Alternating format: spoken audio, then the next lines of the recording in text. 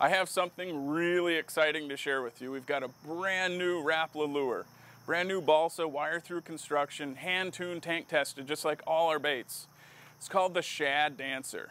And we came up with this bait for a very good reason. We have two proven fish catching baits. The Tail Dancer, which if you troll open water, odds are you've got a box full of them. They're proven, they catch fish. On the flip side, we've got a Shad Rap.